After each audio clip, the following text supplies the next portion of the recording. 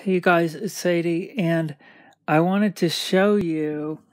I made this too, this little heart thing. It's just a kit, but you can see how many. Um, you can see how many lights are on there. So I had to solder all those on there, and they're just look like this. These little, LED lights, but these are the ones that are voltage controlled. So they're in different colors based on the voltage. That was a kit from IC Station that I got off Amazon. Now from Electronic Goldmine, I got this. Now first I built this one, which is a binary counter. So what it does is it counts in binary like 1, 2, 3, and it does that. But then you can also get, so you can see the diagram for it. It has 2 ICs in it, a 4093 and a 4024, and then some resistors and stuff, and jumpers and lights, and it just counts like 1 and then 2, and then 3 is 2 and 1, and then 4, and then 5 is 4 and 1. And if you probably are watching my channel, you know what binary is. So it's so cool. So it counts all the way up in these lights, and so the lights are all red. And you know me, I gotta put different colors in there. So I made it right here. 9-volt battery in there. I use this case, and I put my own switch on it. But then later on I got this kit, and I couldn't get it to work, and I was so frustrated. And it basically goes with the other kit, and I was like, well, I don't need to use the other one. It can still work. But it really does go with it. So this one, it has each time it gets a pulse, it moves up these numbers right here. So when you connect it to the other kit, it shows the binary number there. So I changed out all the red ones. See how they're all red? I think that's boring. So I have tons of whites, you guys, like just ridiculous. They're so cheap. So yeah, where's some more lights? I don't know. They're just cheap lights. It's like there's some lights. There's some more. They're just ridiculously cheap. But some of the cooler ones do this. Some of the cooler ones are voltage controlled like that, but that wouldn't work in this kit because it's not set up for that. Okay, so when we turn it on, there's just 4 wires that go across here, positive and negative, and a count and a reset. I couldn't figure out why it works, and then there's all these jumpers on it. I put all these copper jumpers. That's supposed to be there, but this is just those two, a resistor. Those two are the same, and then that one decodes it, and then these two control that. So as the pulses come in, this one counts in, and it goes to each one of these, and then these two control each one of those. Okay, I'll show you how it is. Now keep in mind I did put other colored lights in there, and I got this from Electronic Goldmine. So you can see that is so cool.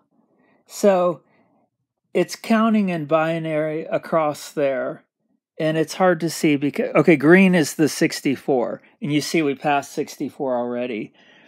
But what it's doing is it's just counting across there just like this does. But I put the different colored lights in there. That white light is really bright, and I have a green for the 64. So each one has a different color. Oh, I wish I could show this a little bit better if I get back like this. And then this shows the number of it. And you can see how fast it's going. And I guess I could slow it down. Or you could make it like if you had a door that was opening.